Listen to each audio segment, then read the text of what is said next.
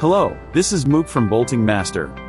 In this video, we'll learn how to use a low-profile hydraulic torque wrench. Find the torque value in Newton meter on the chart, then check the corresponding PSI. Connect the hoses to the pump and wrench. Then lock the couplers to prevent them from loosening.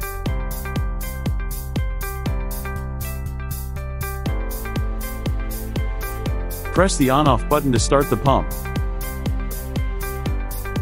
To raise the pressure, hold down the on button and turn the adjustment lever clockwise until the pressure reaches the desired value.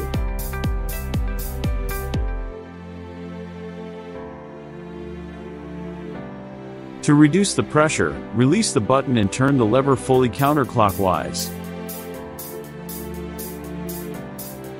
Then press on and turn clockwise until it reaches the desired value.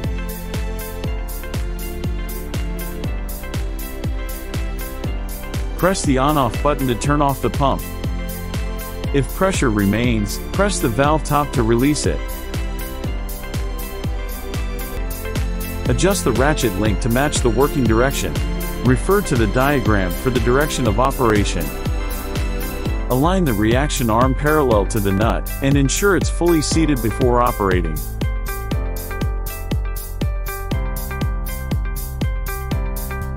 To detach the head or change pin direction, move the pin as shown in the video.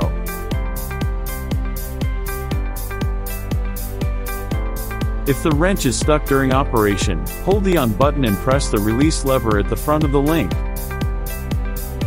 This was a guide on how to use the low-profile hydraulic torque wrench. Thank you.